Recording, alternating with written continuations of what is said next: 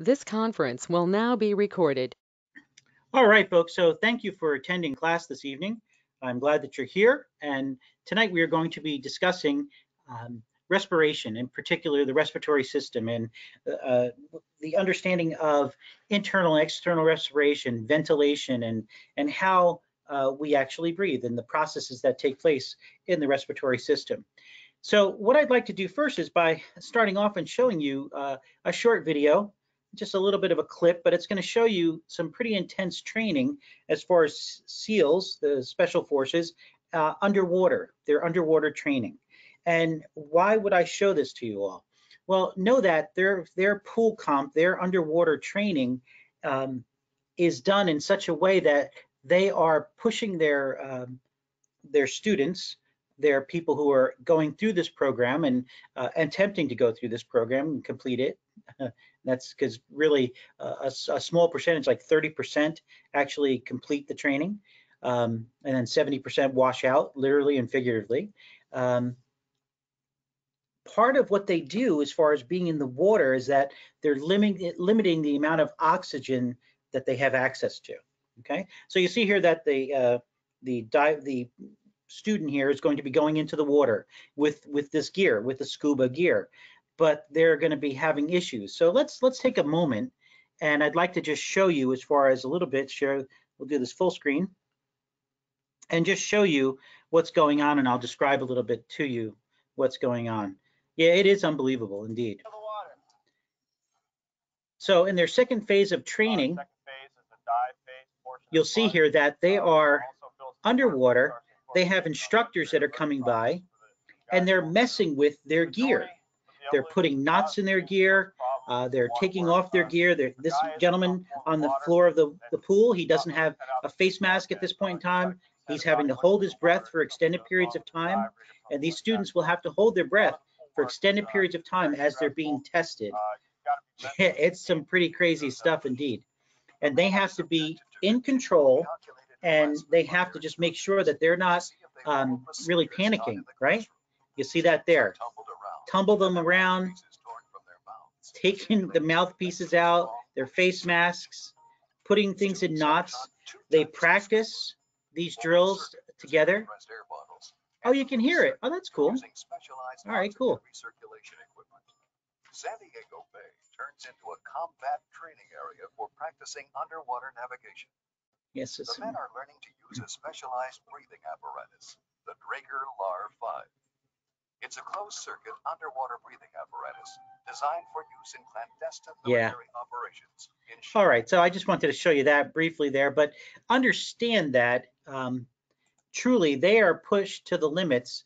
And so I want to share with you a little bit regarding that. So they're pushed to the limits as far as being in that pool, being underwater, having to hold their breath for long periods of time.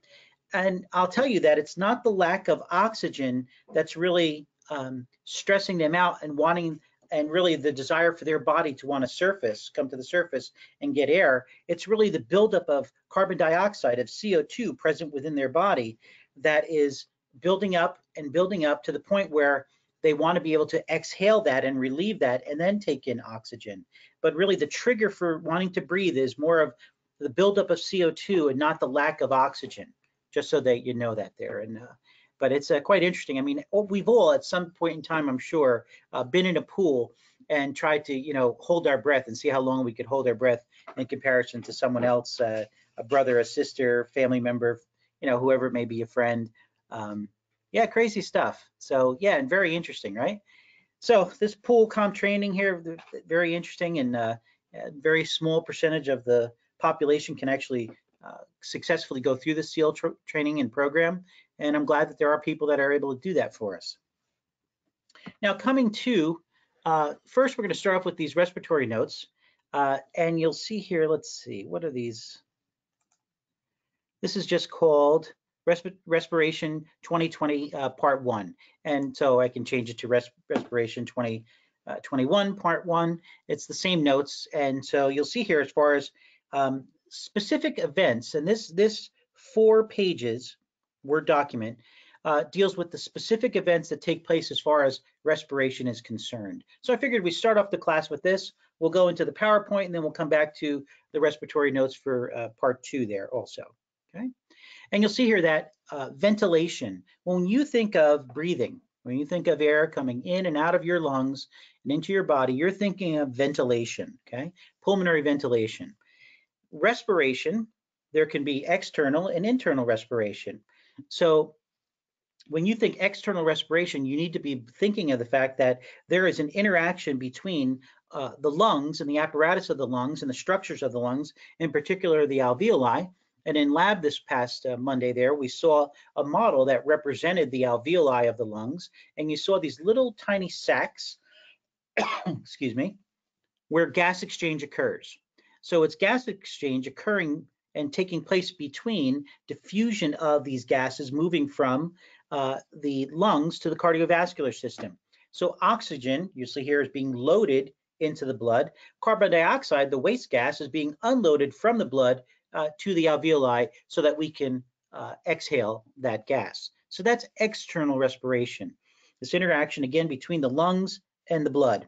Now, gas transport takes place, and this is just a matter of that. Oxygen and CO2 are moving via the bloodstream, and in particular, their interaction with the blood, the erythrocytes. And then also we have here internal respiration, where this is the interaction between the blood vessels, the capillaries, and the cells and tissues of the body.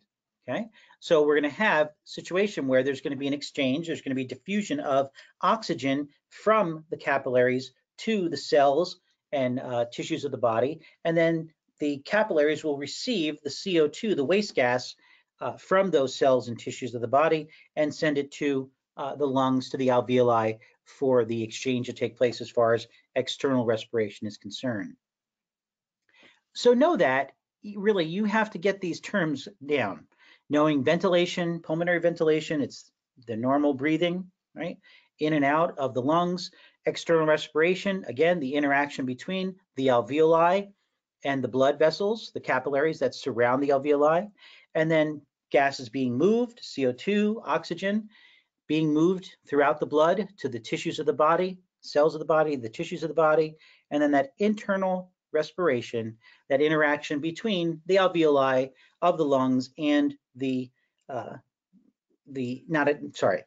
internal respiration, the interaction between the blood vessels and the cells and tissues of the body, offloading that oxygen to the cells and then receiving the waste gas, the CO2. Okay, so these terms are very important. You'll see here that as far as how is the oxygen, how is the gases, how is the air entering into our respiratory system. Let me just put on my fan for a moment. I'm getting warm. Excuse me.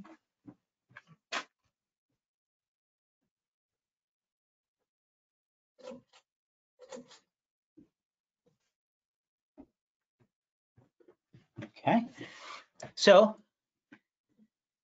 there's something called Boyle's law. And Boyle's law says that volume and pressure are inversely proportional.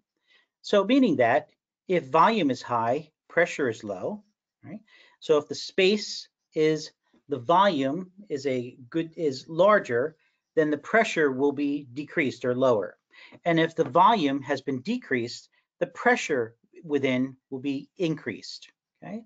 So volume is low, pressure is high, and the inverse as far as volume is high, pressure is low, Boyle's law. And so you'll see here that as volume increases, pressure decreases. As volume decreases, pressure increases. And so why would this be an issue? Well, this is an issue because we have gases moving from high pressure to low pressure, okay? And so what happens is that we have the atmospheric pressure, the pressure outside of our bodies, okay? Now, if that pressure is higher than the pressure that's present within our lungs, air will do what? Air will come in from high pressure in the atmosphere to low pressure within our lungs. So air will come in. It's as if it will be sucked in because air is going to move down this pressure gradient from high pressure to low pressure, right? And think about this for a moment. When we inhale, right, and when we're just breathing, upon inhalation, aka also known as inspiration, our thoracic cavity gets larger. Okay, the diaphragm flattens. So the diaphragm is a kind of a curve-shaped, a dome-shaped better, muscle that when it contracts, it flattens. And as it flattens, it will then increase the volume in the thoracic cavity, increase the volume in the lungs, and as such, the pressure will decrease. That pressure will be less than the atmospheric pressure around our bodies. And so air will want to what? Come into our respiratory system. Now, in the case of the second, on the right-hand side there, you'll see volume decreases, then pressure increases. Well, how does air exit from our respiratory system and from our lungs? Well, you'll see here that what'll happen. So contraction, the diaphragm is flat. Relaxation, the diaphragm is curved, right? It's dome-shaped, and so it's going to decrease the volume in the thoracic cavity, in the lungs, and as such, that pressure inside will increase, and that pressure within the lungs will be greater than the atmospheric pressure all around us. As such, where's the air going to go? From inside to out. Expiration, exhalation, same thing. Let me stop what I'm doing right now because that's a big concept to understand and to know, okay? So does anybody have any questions with that so far? Okay, that's really, those are some pretty important statements that I made. First off, talking about ventilation, external respiration, transport of the gases, and then internal respiration, as well as the fact that you need to know that there's an inverse proportional relationship between volume and pressure. And it's because of changes in pressure that gases will enter into and out of the respiratory system. Does anybody have any questions regarding that so far? Okay, it's a little bit weird, it's a little bit strange, but this is just how. Now, so this is how it works, and understand that, can you forcibly inhale? Absolutely, right? So I can forcibly inhale. Can I forcibly exhale? Yes, right?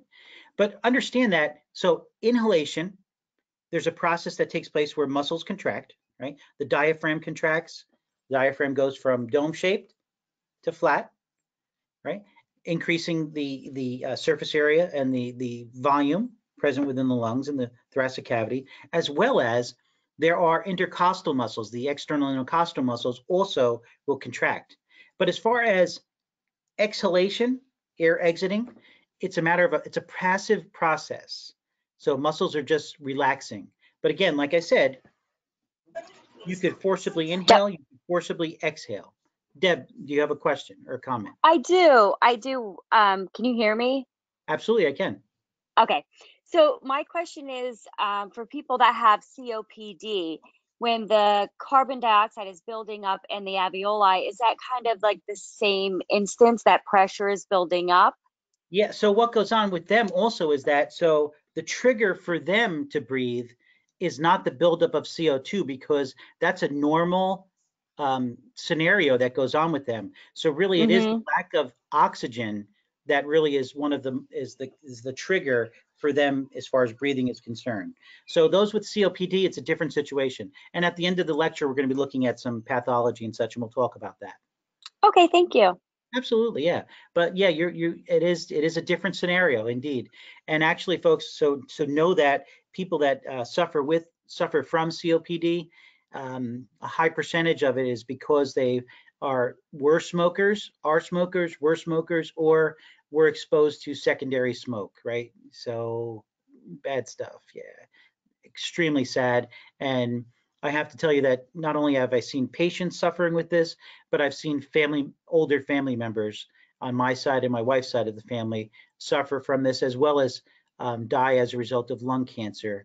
And the culprit is smoking and such. So, oh my gosh, it's terrible, right? It's devastating, and it's really difficult to see someone you love, slowly dying as a result of and having issues with, wow, Michelle, I'm sorry. That's terrible. Yeah, indeed. To see them dying and having issues with their ability to breathe. And so imagine this, folks. So, and I understand this, and I've had dreams where you have the, and I have issues with confined spaces. And so even from when I was a little kid, I got stuck under a bed. And so anyway, but when you're in an area where there's not a whole lot of air and you feel like you're, you know, the anxiety that can be a part of this, and issues with breathing, or having someone hold you under the water when you're not wanting to be under the water, right? These are all anxiety producing. So folks that have issues with their ability to breathe, really like in nursing homes and such, in hospitals, they give them medications in order to anti-anxiety medications in order for them to be able to handle dealing with that. And it's just a horrible feeling, right? Terrible. All right, folks. So I'm going to hide everyone again and return back to sharing my camera with you all. All right, so we've got this here. So Boyle's law, there's an inverse proportional relationship between volume and pressure. Okay, so let's move on here. So the alveoli are these sacs, these air sacs. And again, like I said, we saw them in class. And actually, when we were in the first semester, let's go here.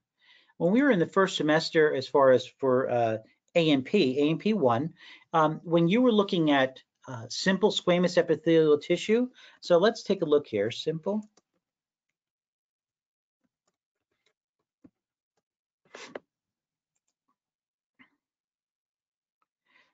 And let's look. What you're seeing here as far as this example within the lungs is you're seeing, folks, that this image right here, these are alveoli. And so you have simple squamous epithelial tissue present in the alveoli. And so here you go right here, right? You're seeing it here, okay? So these are the air sacs. Here are the air sacs where gas exchange will occur between the alveoli and the capillaries that surround them, okay? Let's take a look at alveoli.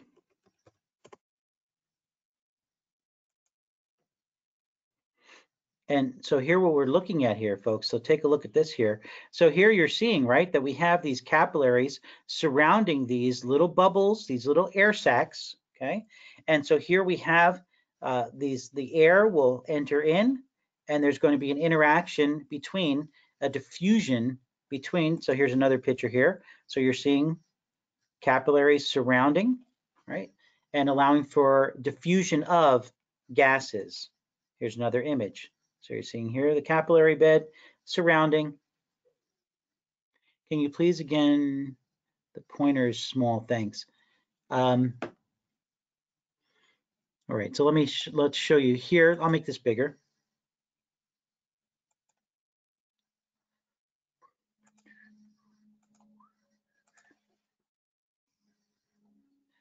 Okay, so here you're seeing that we have these bronchioles, and so we have these terminal bronchioles, and then we have these respiratory bronchioles, and then in particular from there it'll branch out into alveolar ducts, which are just tubes that will bring each individual alveoli, right, the gases that are needed from the lungs to those areas where gas exchange will occur. So this is where external respiration takes place, okay? External respiration. And let me show you again as far as then just sharing with you the simple squamous. So let's just take a look. Let's look here. Okay. No, let's go back. And let's just go like this. Nope.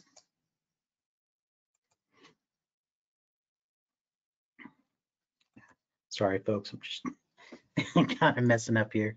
If I save the image, there we go. And then I can expand it right here.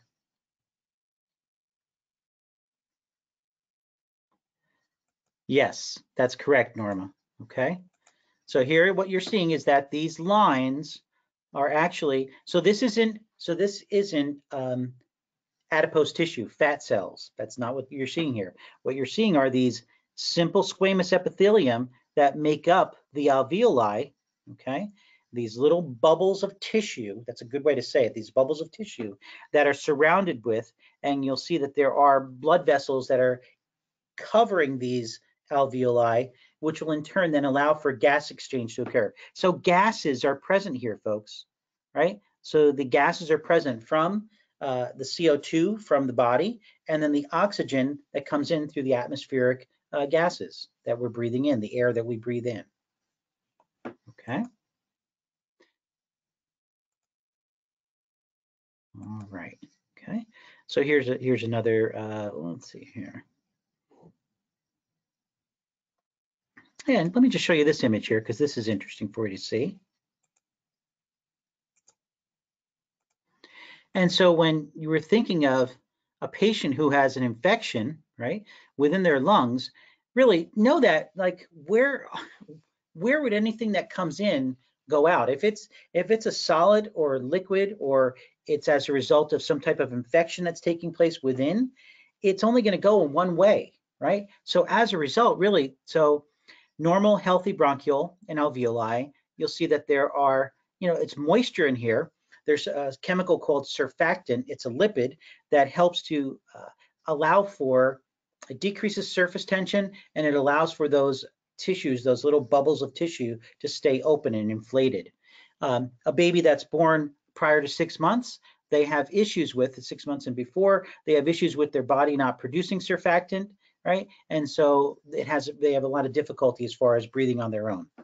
You'll see here as far as lung infection, accumulation of fluid in the alveoli, thickened alveolar wall, so there's inflammation going on, as well as infection and fluid, and this is not a good scenario for gas exchange to take place within the lungs. So let's move on here. So I've already mentioned to you regarding simple squamous epithelium. These line the alveolar walls. They really are what comprise the primary cells of the alveolar walls. There are pores. These pores connect the adjacent alveoli, right? They connect, they're all connected by these little pores that are present between, okay?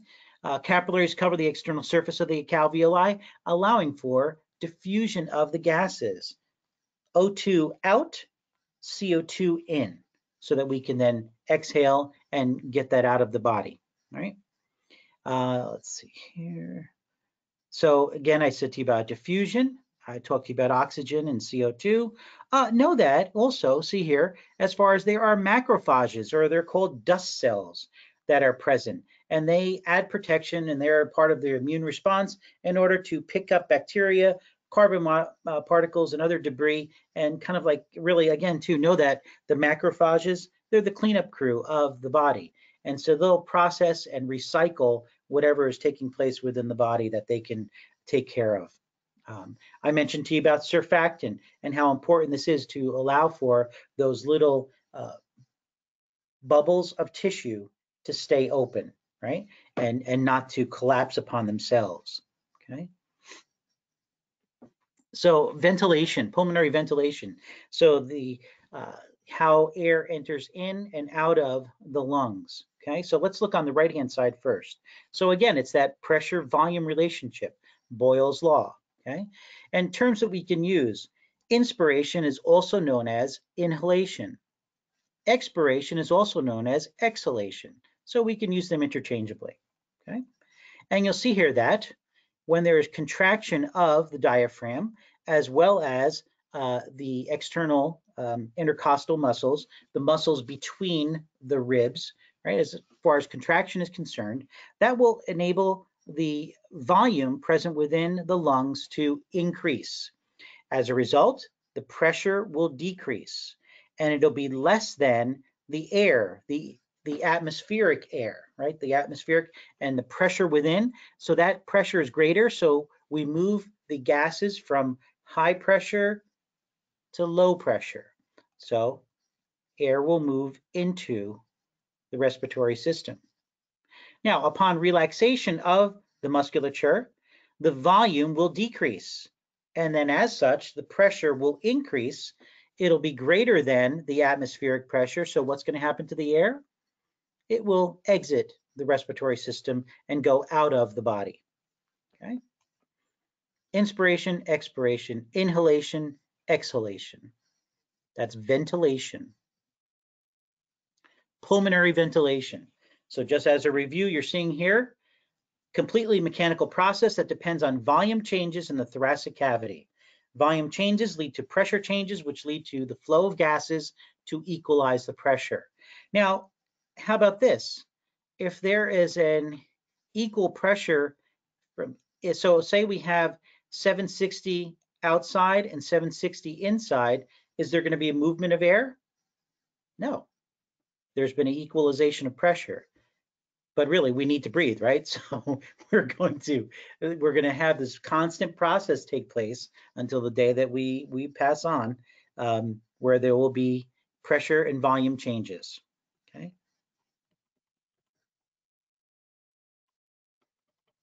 All right. We've talked about the phases.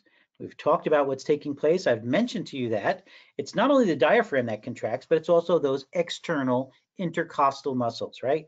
The muscles that when you're eating ribs, when you're eating pork or barbecue ribs, this is what you're eating, folks, intercostal muscles, as well as other muscles that are attached to, right? And you'll see here as far as, so inspiration, air is sucked in as a result of pressure changes, and expiration, it's a passive process. Muscles relax, air is pushed out as a result of pressure changes. And so, yes, can you have forced inspiration, forced expiration as a result of recruiting and consciously thinking about inhale, exhale? Yes, that's all part of it, indeed. And it's diffusion of these gases, movement from high concentration to low concentration, right? Now that external respiration, we've talked about this, and we said that external respiration, it's the interaction between the gases within the alveoli and the blood vessels, the capillaries that are surrounding those alveoli, right? Now, know this here, oxygen is loaded into the blood and unloaded out of the blood. That's the terms that we use to describe this as far as the movement of oxygen into the blood, the movement of CO2 out of the blood, okay? Notice also that the alveoli always have more oxygen than the blood, okay? So oxygen is moving by diffusion from an area of lower concentration, right? Towards the area of lower concentration. So from high concentration within the alveoli to lower concentration within the blood vessels, right? From high to low, it's diffusion. Okay? Pulmonary capillary blood gains oxygen. And the opposite occurs as far as then when we unload the blood and take that CO2 and allow it to go enter into the alveoli, which will in turn leave the body via exhalation, also known as expiration. Okay? This is that external respiration, that movement of the gases between the alveoli and the blood vessels.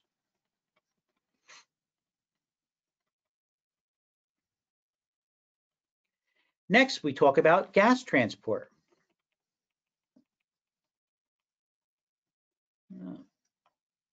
There we go. Okay. And so we need to move oxygen, we need to move CO2 in the blood, and know that really primarily oxygen is being carried via the red blood cells, the erythrocytes, okay? Oxygen travels attached to hemoglobin, right? This protein present within the erythrocytes. And really, when you think of an erythrocyte, it's not a complete cell in that, there's no nucleus present, right? So it's anucleate, and it's like, we consider it like a sack of hemoglobin, really. And in that hemoglobin, there's iron present, right? And that it gives it the ability to attach and carry oxygen. And so we call that, when it's carrying it, oxyhemoglobin. Small dissolved amount is carried in the plasma. So yes, within the liquid portion of the blood, yes, some of the oxygen is carried, but primarily it's attached to the hemoglobin in the erythrocytes. CO2 transport. So know that really not a whole lot of it, and we saw this when we were looking at the blood there, that only a small percentage is actually carried via the erythrocytes. So most of the carbon dioxide is transported in the plasma as bicarbonate, okay? And a small amount is carried inside the red blood cells as carbaminohemoglobin, okay? But at different binding sites than those for oxygen.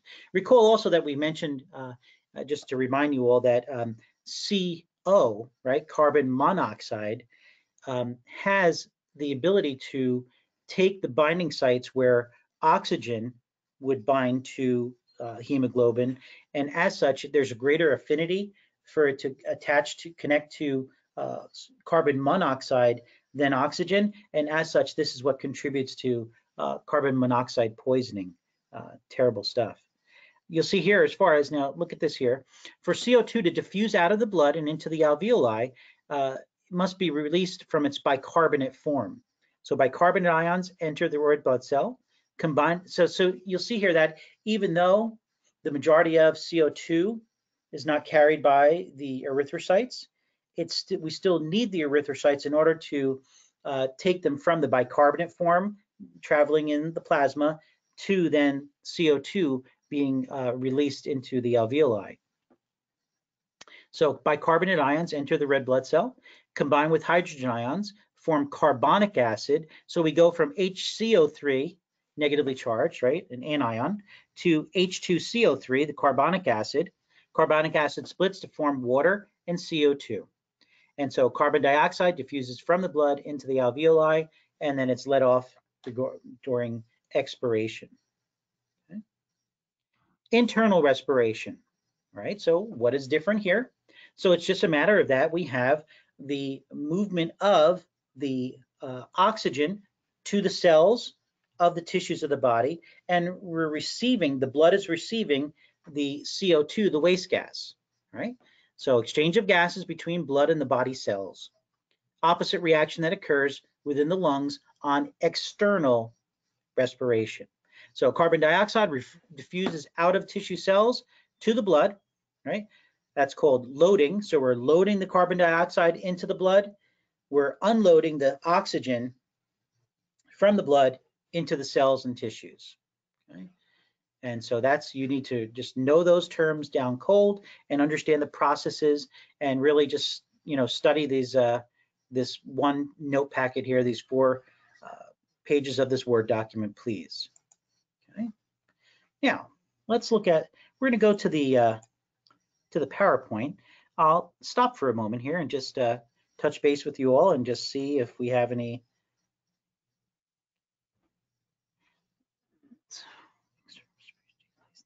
Yes, and alveoli involved in pneumothorax. So what's going on with that is a little bit of a different situation there, Ruth, as far as when we have that's going on where there's extra air in the area, and so it's not allowing for the actual lungs to inflate properly, okay? So let's move on here. I'm going to go here and so we're going to look at, in this second, the second Word document in a few minutes here. We'll look at that after we're looking at the PowerPoint for a bit. And what you'll see there is we're going to be talking about some different types of situations as far as pathology is concerned. So we'll hold off on that until the end, okay? So let me minimize that. Let's go to the PowerPoint here. And so start the presentation here. And so, folks, we know that, right? So we know that the different structures and such, and so you will have to, and those that were in lab on Monday saw that we went over and we discussed and really kind of finished up as far as the sagittal head is concerned. We looked at respiratory structures as well as digestive structures of the sagittal head, and so that'll be on, again, that will continually be on the practicals that we're going over. Just you're learning more and more as far as now we've finished up respiratory and digestive for the sagittal head, and that'll be on practical number 2. Well, also we're talking about the pharynx, which is the throat, the voice box, which is the larynx, trachea, the bronchi, those large tubes that these gases will enter into the lungs via those tubes, okay? And we talked about the interaction between the cardiovascular system and the respiratory system. So here you're just taking a look at it and seeing as far as, so I think what's pretty cool is that if you were to turn this structure upside down and have the trachea, imagine the trachea being like a tree trunk, and then the branches being all of the different tubes from the bronchi to the primary, secondary, tertiary bronchi, and then to the bronchioles, the little tiny vessels, the tiny structures, these tubes, these ducts that are present here, and bringing the air then to those alveoli for gas exchange to occur. And what you're not seeing here, folks, is you're seeing the little spaces and these little pockets of bubbles of tissue, but you're not seeing the covering of the blood vessels of the capillaries surrounding those alveoli. And here in the lab, we're looking at and going over, looking at the external nares, the vestibule, the nasal cavity. Here's the opening for the eustachian tube, the superior, middle, and inferior nasal concha, the holes that are present within here, also the superior, middle, and inferior nasal meatuses, okay, which are also present. The hard palate, the soft palate, the uvula, right? The palatine tonsil. Here's the pharyngeal tonsil. Pharyngeal tonsil, you're thinking of the adenoids. The palatine tonsil, you're thinking of someone says my tonsils are swollen. That's what they're talking about, the palatine, right? You'll also see here at the base of the tongue. So here's the tongue. You're seeing here the lingual tonsil. Here you're seeing the epiglottis, which protects the respiratory system from liquids and food entering into it, particulate matter. And you'll see here that we have the naso, oro, and laryngeo pharynx, the parts of the throat. Okay, you're seeing here sinuses as far as sphenoid and frontal sinuses present. And then you're also seeing here as far as these vocal folds, the false and the true vocal folds that are present and allow for, as air passes through them, the production of speech, phonation, right? The production of speech. And then you're also seeing here as far as different cartilages that are present, okay? So you're seeing here thyroid cartilage and cricoid cartilage and the glottis. So the glottis is the opening. So the vocal folds, right? So they stay closed. And when they open, that creates that opening is the glottis. So the epiglottis covers that, protects that. Please somebody say to me that you were able to hear the video. Did you hear the actual video feed? You were able to hear the volume? Someone just remind me of that. Was everybody able to hear that volume from the video? Yes. Okay, very good. All right, so then I'm going to play a cool video for you all. So I think you'll find this interesting. So let me minimize this for a moment, and I'll show you quite a cool video regarding the glottis and the voice box and such. So let's close up some. Very good. All right, let's see here. And let's go here and let's go back out and let's go to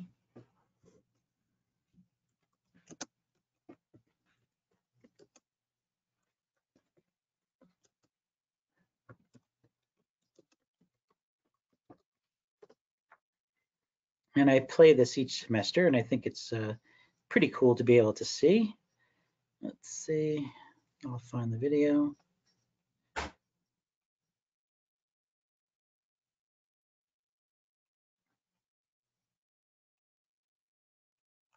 Ah, and it's when you want to show it, that's when you can't find it, right? Okay. Let's see here. Ah, can't believe it.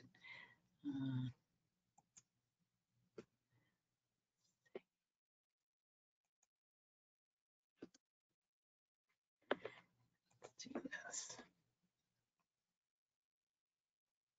I hope they didn't move it. Let's see.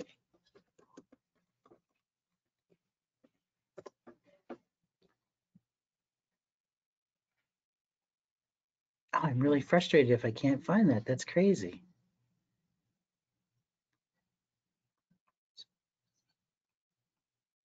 I'm sorry, folks. Just bear with me for a moment because it's really quite cool, actually, to be able to see.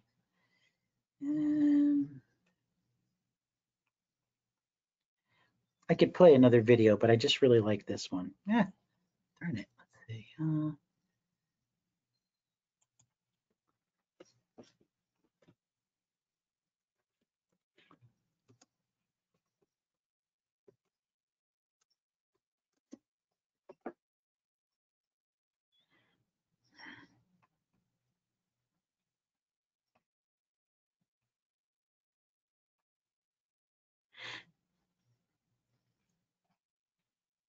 All right, so what I'm going to do, I'm sorry, I'm going to post then, I'm going to let you listen to this gentleman who really is a vocal coach and really knows what he's talking about. Let me just go down for a moment, just see.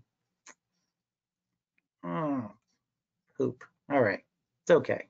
I'll find it and I'll share it with you all next time. Okay, let's see here, let's come back up. All right, let's listen to this gentleman. And actually, this gentleman has quite an interesting voice himself when he's talking. So listen to what he has to say for a few minutes here. I hope you don't get queasy.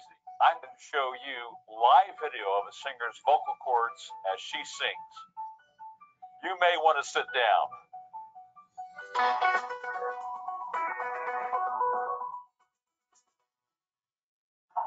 Hi, I'm Chuck Gilmore with Power to Sing. Many students feel singing is a great mystery. They don't understand how their voice works, why it works the way it does, and what's involved with singing. It all begins with the vocal cords. Specialists look at your vocal cords with a flexible or a rigid scope. The flexible scope is a small cord with a camera at the end of it. It's inserted through the nose and extended down the throat to see the vocal cords. The rigid scope is like a large pen with a camera at the end. It's used looking into the mouth and throat. Both images look like this. This can be confusing because the vocal cords are horizontal in the throat, like this. They are not vertical, like this. When the scope sees the cords and projects it on a monitor, they look like they're vertical or up and down. Vocal cord. And so know that, folks. So look at this right here. So this would be the epiglottis right here. This is the epiglottis, and here you're seeing the folds, the vocal cords. Sometimes called vocal folds are located in the mid portion of your neck, about halfway down, between the top and the bottom of your neck. There are two vocal cords, and they're connected in the front of your neck and open and close in the back, towards the back of your neck. They're located inside the voice box or larynx. The cords sit at the top of your windpipe or trachea. Men can feel the top of their voice box, often called the Adam's apple. Women have the same thing, which is called the laryngeal prominence that you'll have to know in lab. But it's smaller and harder to feel with your finger. Your vocal cords are just behind the Adam's apple. Now, women can sometimes feel their Adam's apple by placing their finger here and gently pushing in on their neck. And about the first lump that you feel is the top of the larynx. About halfway down your neck, you feel that small bump. That's your Adam's apple, ladies. And your vocal cords are just behind it. I can feel a small V right in the center of the top of my Adam's apple. That's cartilage. Now, and that's this right? Vocal cords are about the same length. Birth, our vocal cords are about the same length. So your laryngeal prominence is right here. Okay. Cartilage. Now, at birth, our vocal cords are about the same length, approximately 2 millimeters. By age 20, women's cords are about 10 millimeters and men's 60 millimeters in length. The change for men is much greater, and this causes a deepening of the voice and can make singing during the vocal change much harder. Vocal cords are tissue and are three-dimensional. That means they have length, width, and depth. Just like other tissue in your body, there are different layers of tissue. Vocal cords have three primary layers: muscle, ligament, and mucosa. It's the thick outer layer of vocal cords. That's funny, Norma. Vocal cords open when we breathe and come together to make noise with our voices, and are covered up when we swallow. The type of lid called the epiglottis closes over the vocal cords when we swallow. Sometimes fluid gets through. We cough. clear it out. When air passes through our vocal cords as we speak or sing, they create a series of sound waves, which we can hear. This series of sound waves we call vibration. The vocal cords create the initial vibrations, which is the initial tones we hear that begin the sound we make, speaking and singing. Now watch and listen as these vocal cords create the vibrations that become our voices.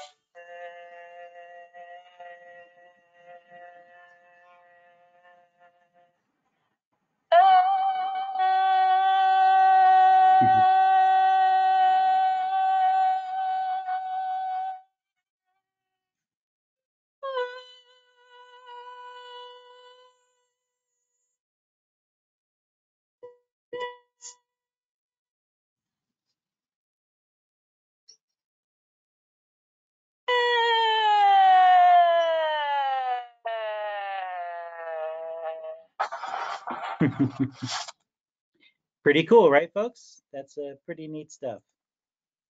I hope you enjoyed that. I think that's very fascinating to be able to actually view that and look at that there. Yeah, cool. I'm glad that you enjoyed that. So let's move on in our PowerPoint presentation here. And we're not going to spend a lot of time because we're just going to kind of breeze through a bit regarding the anatomy and such. And so you'll see here as far as that there are coarse hairs present within the vestibule. So I try to explain to students that the vestibule is the area within the nasal cavity, right, that you can actually put your finger in. That's the vestibule, okay? Anything further than that, and then it's just part of the nasal cavity, and you'll see the concha and such, okay? But there are hairs present that will filter large dust particles, so they're acting as a filter, okay?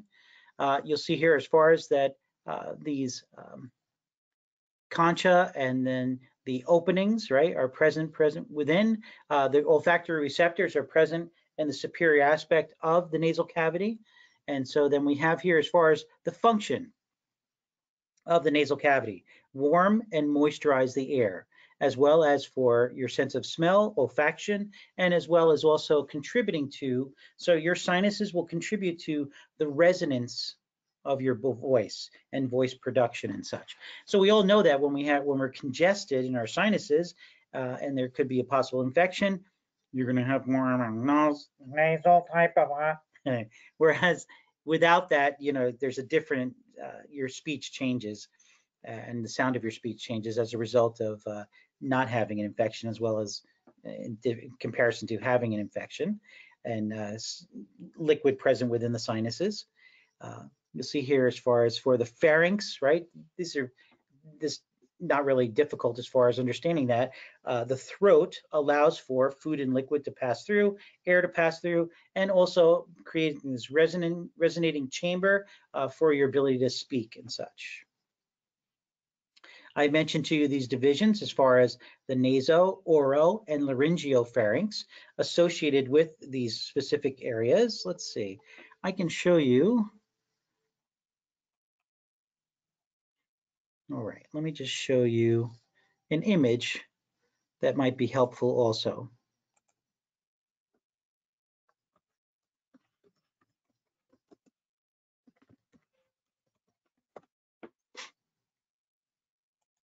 So an image like this would be, oh, there we go, this one. This is a good image that can help you regarding looking at the sagittal section of the head and seeing here that the nasopharynx, right, from the, really from the area right here where we have the adenoids, the pharyngeal tonsil, to the uvula, and then from the uvula to the tip of the epiglottis right here, oropharynx, and then from this region right here to distal to the very beginning of the esophagus would be the laryngopharynx. Okay, so we have three parts of the throat, and those are the terms that we use to describe it.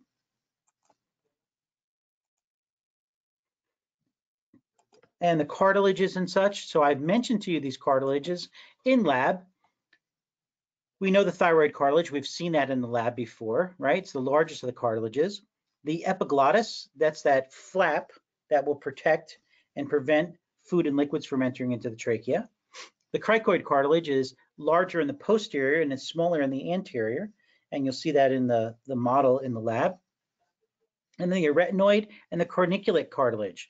The arytenoid cartilage is larger. The corniculate cartilage is really at the little tips of the arytenoid cartilage.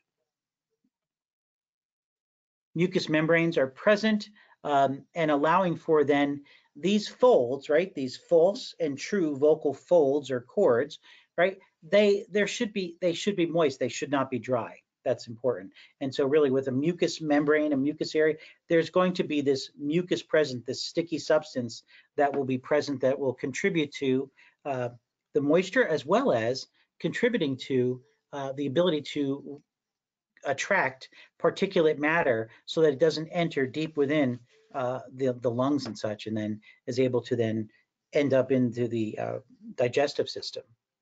The glottis I mentioned to you is an opening, it's a hole, and sound is produced by vibrating those vocal folds. And here we have, when you're looking at the sagittal section, you're seeing here of the head, you're seeing the false vocal fold or cord, and then you're seeing the true vocal fold or cord that is inferior to the false vocal fold. You're seeing here that the large thyroid cartilage, the smaller cricoid cartilage in the anterior, it's just a term that they use to describe them because they are not really producing sound. Okay, so they're not involved in sound production and phonation. Only the true vocal folds or cords are regarding that. You're welcome. Cricoid cartilage, again, larger in the posterior, smaller in the anterior, and you're seeing here that the tracheal cartilage, okay, of the trachea. And so we looked at this in the lab. You'll see right here, this is that laryngeal prominence. The Adam's apple is right here. Oh, and by the way, also, so you're seeing here that the corniculate cartilage, the arytenoid cartilage, actively involved in contributing to the opening of the vocal folds and such, and production of sound. One more thing that I didn't mention to you is that, see how the tracheal rings, they don't create a full ring, right? It's like a 2/3 of a ring, and that you'll see here that because what's going to be adjacent to this membrane of the trachea would be the esophagus, right? It's going to be right posterior to that. And if so imagine if something gets stuck in if some type of material gets stuck within the esophagus needs to be able to expand a bit. And so if this were rigid in the posterior, it wouldn't allow for any expansion of the esophagus and can really create major problems for the patient. Okay, let's see here, okay. And as we just look here and just see that we have, and so I'm just going to review this with you all as far as and I did this in lab, and I'll do this again. So the trachea is the tube which we have the air entering into the respiratory system, okay? And what will happen is that this area is called the carina. This is where we have the bifurcation. We have a primary bronchus here and here. Each primary bronchi will send air to each lung. Okay. Now the lungs are separated by, on the left-hand side, we have 2 lobes, and on the right-hand side, we have 3 lobes. And so the secondary bronchi bring secondary bronchus will bring air to the lobes of the lung. Sorry about that. Okay. So secondary bronchi bring air to each lobe of the lungs on each side. So there'll be 3 secondary bronchi on the right and 2 on the left. And then the tertiary bronchi will bring air to the segments of the lobes.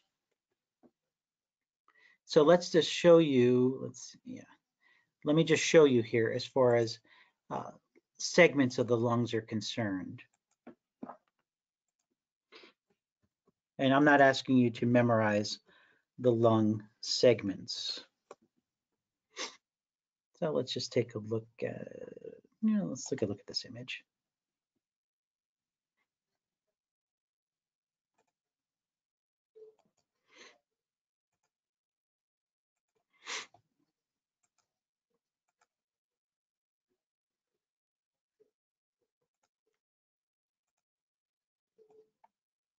So you'll see here, as far as these all tertiary bronchi are bringing air to each of the segments in different colors of the lung. So we have your superior, middle, and inferior lobes, and then they are broken down into superior, anterior, basal, lateral. You'll see here medial and lateral. You'll see here for the middle lobe, as far as the upper lobe, apical, anterior, and posterior. So you see how they're broken down into segments. Those tertiary bronchi bring air to those individual segments of the lobes. And you'll see here as far as the oblique and horizontal fissures, right, that you'll have to be able to identify in the lab. Okay, and then you're also seeing here, and I did mention this to you, as far as then these terminal bronchioles, which will then go into these respiratory bronchioles, and then in particular, then you'll have these alveolar ducts. So it goes terminal, respiratory bronchioles, and then it goes even further distal, as far as the alveolar ducts are these tubes that are bringing air to these alveoli. Okay. And here you're just seeing the lobes and the brachial tree, the bronchial tree. All right, and we talked about that already. And that. Now, as far as coverings of the lungs, so the parietal pleura, the visceral pleura, know that the visceral pleura has direct contact, this connective tissue, with the viscera, with the lungs themselves. The pleural cavity is the area between, okay? And so you have the parietal pleura, the visceral pleura, that cavity in between, and this allows for then the lungs to expand and to contract and to expand, to relax, and to have movement taking place without the buildup of friction.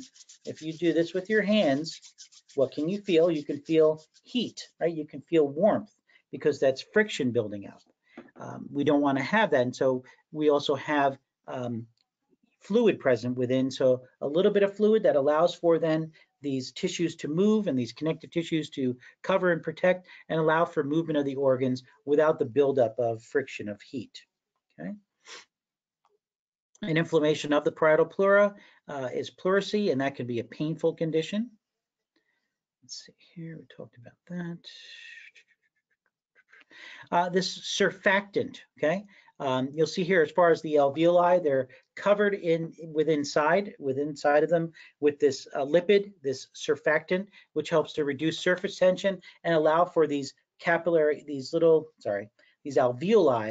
little bubbles of tissue to stay inflated. We talked about this already. You can review that in the PowerPoint here. And this is just going over and showing you regarding ventilation, external, internal respiration, as well as gas movement in the blood. Okay. Now we're going to look at capacities and such. So yeah, so I'm going to exit out of the PowerPoint. I'm going to go back to I'm going to go to the respiratory notes part 2, and I'm going to take about a 3-minute break, folks. So we're going to do about a 3-minute break, just real quick. I'm going to stop sharing my camera. I'll just cover my camera, but you'll still have this to look at. And if you haven't put this on your laptop or anything just yet, go into Documents and Resources, and you'll see Respiratory Notes 1 and 2. So give me about 3 minutes. I'll be right back, and I'll see you in just a couple minutes.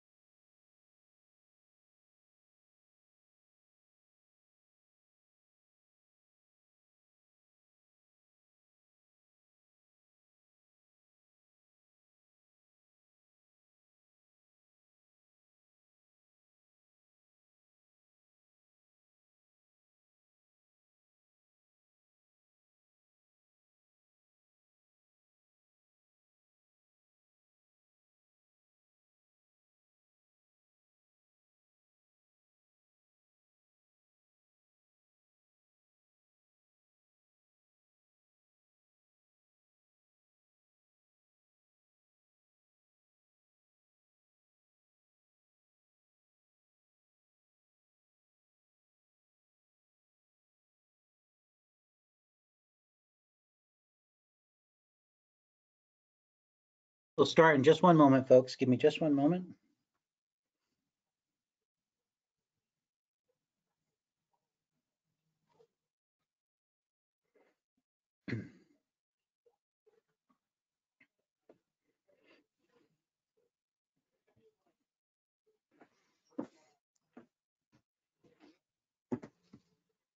All right, folks. So let's continue on here, please, and we'll finish up our lecture for tonight there regarding the respiratory system. So there are volumes that can be measured, okay? And this is to figure out and determine as far as the functional capacity and how the respiratory system is functioning and working. And so we'll have here as far as this tidal volume. So I want you to know the term tidal volume because this deals with pulmonary ventilation, the just active normal breathing of air entering in and so in and out of the air, right, for inspiration and expiration. That has a volume that can be measured, okay? The air inspiratory reserve, the forcibly air taken in over this tidal volume, okay? So we can actually, right? So that we would measure as approximate 3,100 milliliters as far as expiratory reserve, right? So air forcibly exhaled after tidal expiration, right? So we have just regular expiration as far as the tidal volume, and then the air that we can forcibly exhale out of our lungs, and then the residual volume, folks. So know that there's air remaining after expiration, allows for gas exchange to continually go on no matter whether we're breathing in or out, right? There's always going to be gas exchange taking place throughout the whole act of inspiration and expiration, okay? And it also enables, right, there's a residual volume, air remaining present within the lungs, allows for the alveoli to keep open, to be inflated, all right? So you'll see here that the expiratory reserve and the residual volume, they're pretty much approximately the same, okay? Air that reaches the respiratory zone. So think about this for a moment, right? This functional volume. This is the air that's actually involved in the alveoli themselves and where gas exchange is occurring, okay? And then dead space. So know this, right? That in the dead space, there's air present within the different tubes, the bronchi and such, and also the trachea, that there's no conduction, there's no movement of diffusion of gases.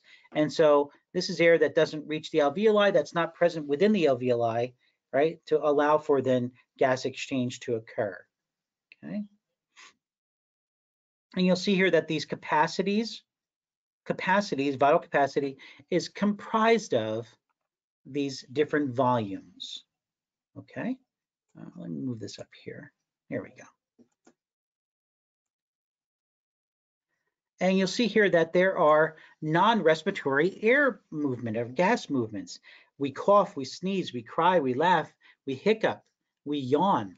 These are all aspects of air is moving as a result of these different types of actions that we do. Here's just giving you a little bit regarding the volumes and the capacities that are present. And just know that total lung capacity comprises all of the different volumes. Okay, all together, all combined. Sounds that can be produced, right?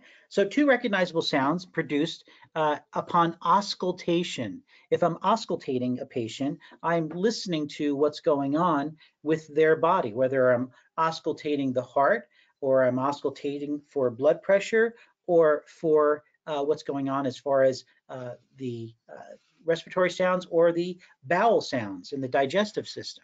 You're going to hear cool stuff. So I highly recommend getting a stethoscope, getting a sphygmomanometer, and practicing taking blood pressure on your family and on your friends, as well as listening to the lungs, listening to the abdominal sounds that can be present. You'll hear some pretty interesting noises for sure. And you'll see here that bronchial sounds, air is being rushed through large passageways, right? So like the trachea and the bronchi, that produces bronchial sounds. That's a different sound from these vesicular sounds by the soft sounds of air filling the alveoli, which would be more distal instead of more proximal to the mediastinum and to the hilum of the lungs. Okay. As far as neural regulation is concerned, right? So you'll see here, as far as that, the medulla oblongata in conjunction with the pons, very important as far as maintaining the rate and rhythm of your ability to breathe. Normal respiratory rate, we would say this normal, right? So eupnea, all right? Apnea would be the absence of breathing. Eupnea is normal breathing, okay? So 12 to 15 respirations per minute, okay? You'll see here newborns, looking at their respirations, 40 to 80 respirations per minute. And as we develop and mature, those amount of respirations decrease as far as how many we have per minute, okay? What else here as far as, what was that term? Say again, Norma. Ask me it again.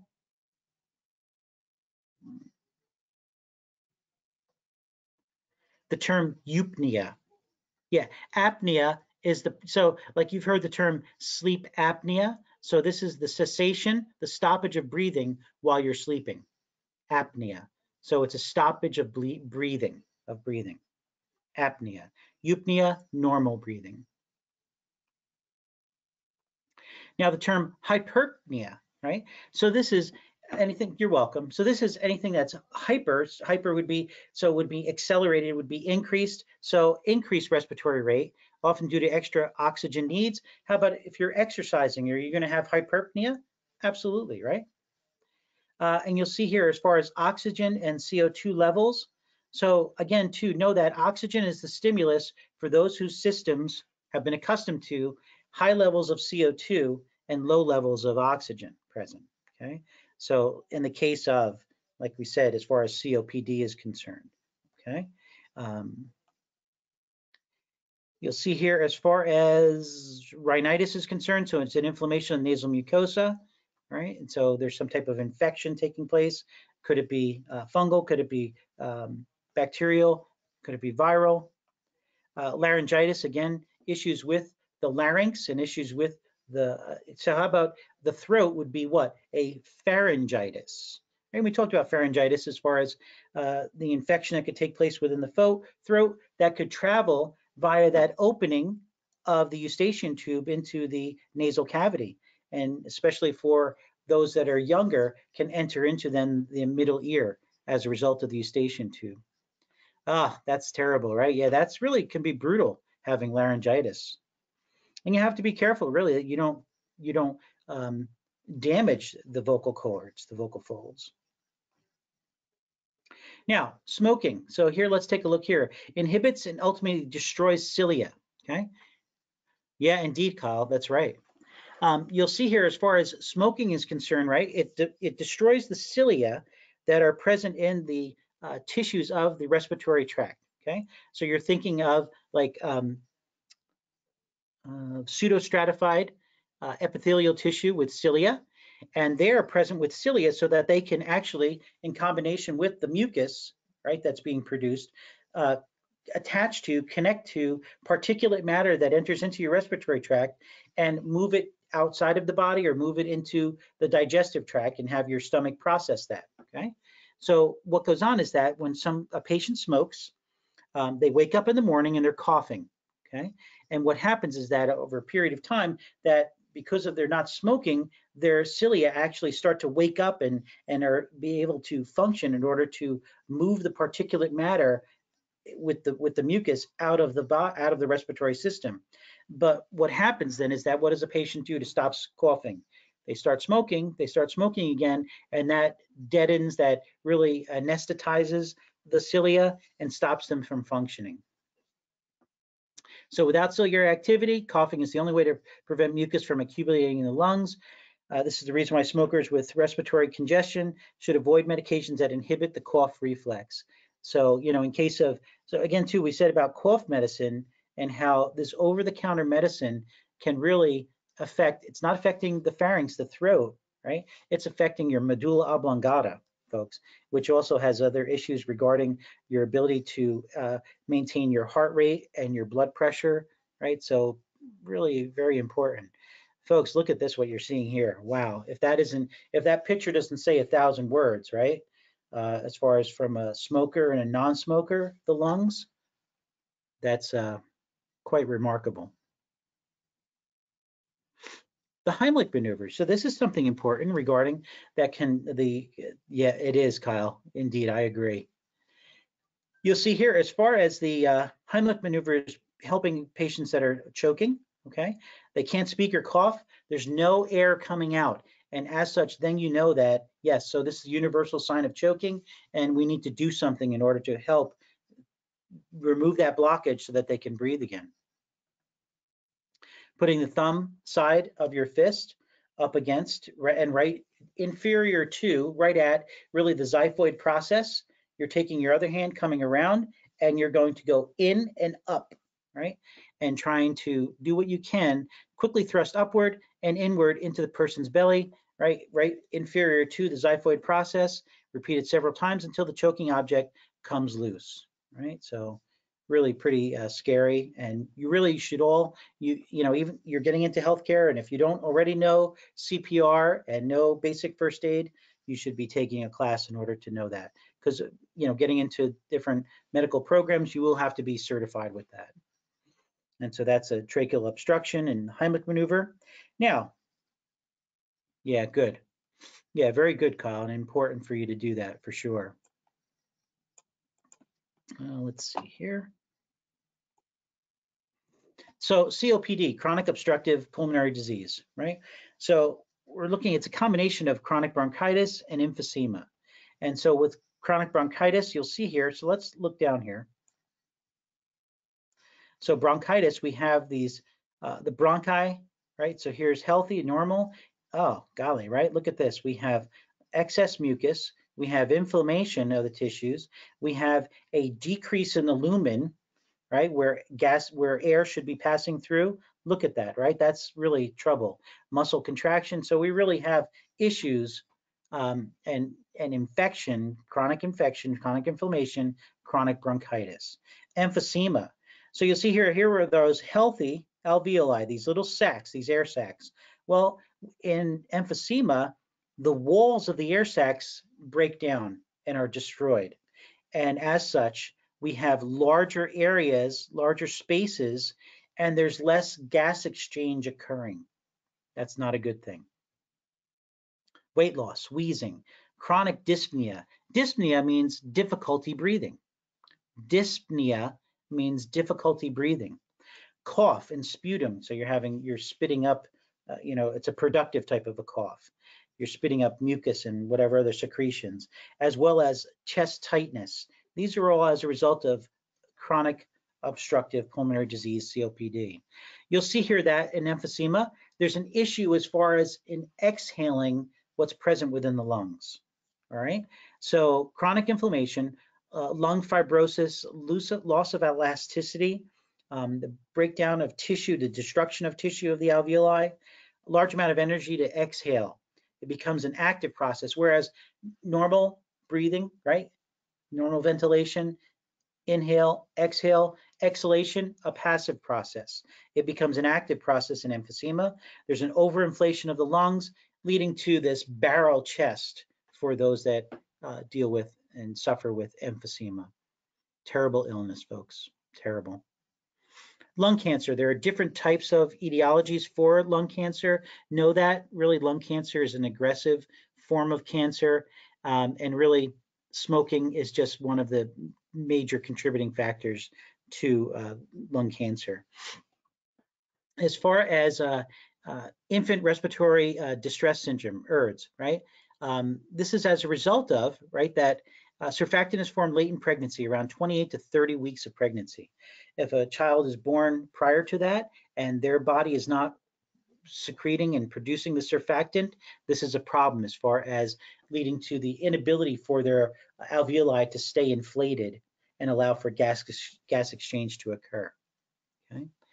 SIDS, sudden infant death syndrome. We know this. We've heard about this before. Apparently, a healthy infant stops breathing and dies during their sleep. Possible etiology could be as a result of issues with the nervous system and the respiratory system working in conjunction together and having issues, as well as genetics, heart rhythm abnormalities. These are all possible etiologies for SIDS, and a very, very extremely sad situation. Excuse me.